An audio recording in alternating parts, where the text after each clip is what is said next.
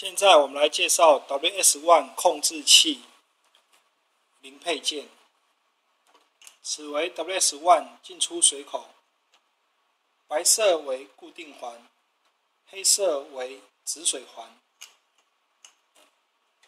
安装方式：直接将止水环端往控制器内塞入，之后将油令旋上。固定环、止水环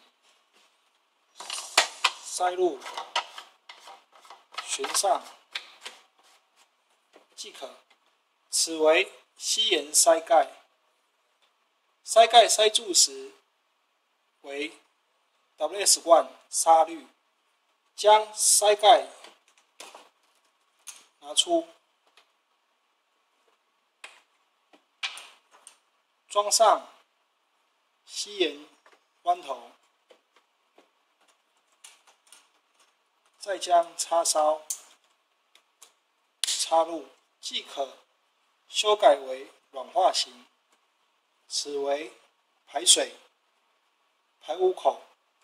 排污口之安装，请将插销拔除，即可将排污口拿出。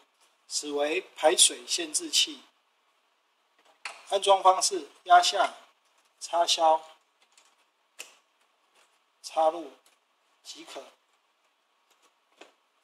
此为 WS1 上部水器。以上为 WS1 控制器之零配件及进出水口介绍。